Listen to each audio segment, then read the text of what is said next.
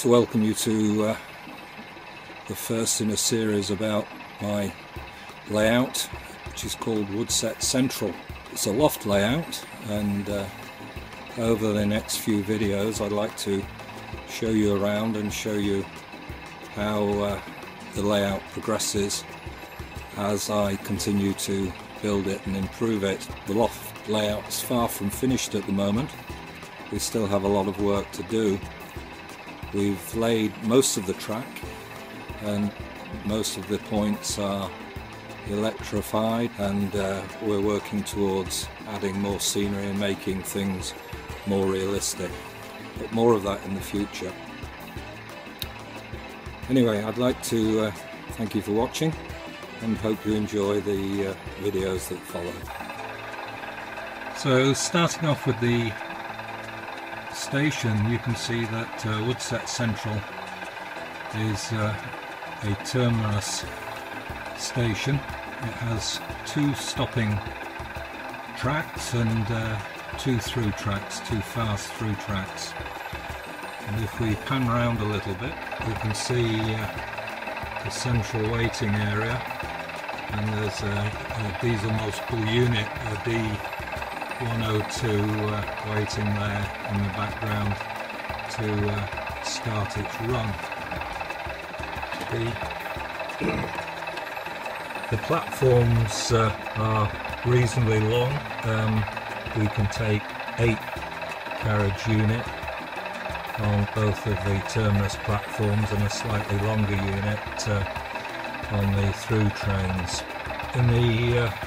In the distance we can see the diesel multiple unit sheds at the far end of the layout, the dual tunnels going under the high ground. I'll give you a better close-up of that in a moment. So at the end of the platform you can see the footbridge and also the signal box, which controls the main junction on the layout.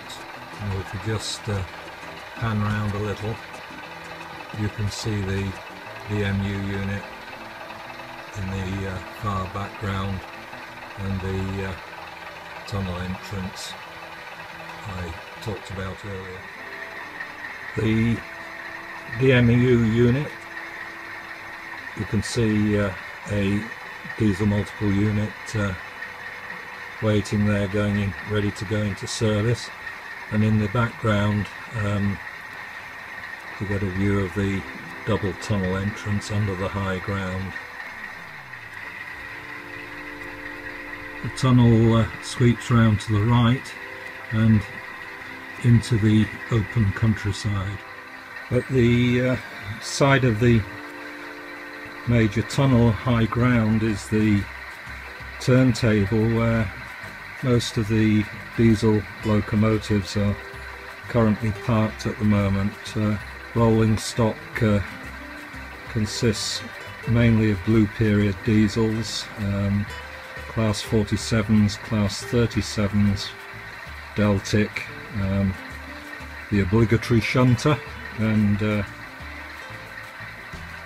class 31, I believe it is. A view from the other end of the diesel multiple unit sheds shows that we even have an old Ginty painted up as one of the children's favourites. The control of the switching and points on the layout is using Megapoints controllers, and this is the current track plan.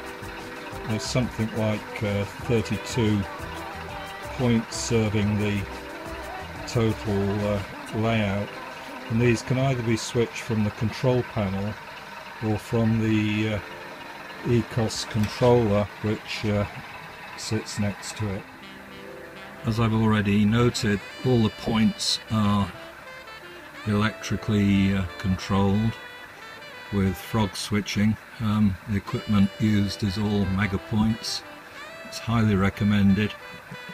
It works very well, and it also can be linked into the ECOS controller and into the track plan on the ECOS controller, so that you can switch routes via the ECOS controller.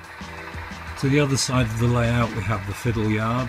It has 6 tracks for holding stock, and the layout also has 4 running tracks, so 4 trains can be running at any point in time around the layout. There's 2 fast trains up and 2 fast tracks up and down, and 2 slow tracks up and down for goods traffic.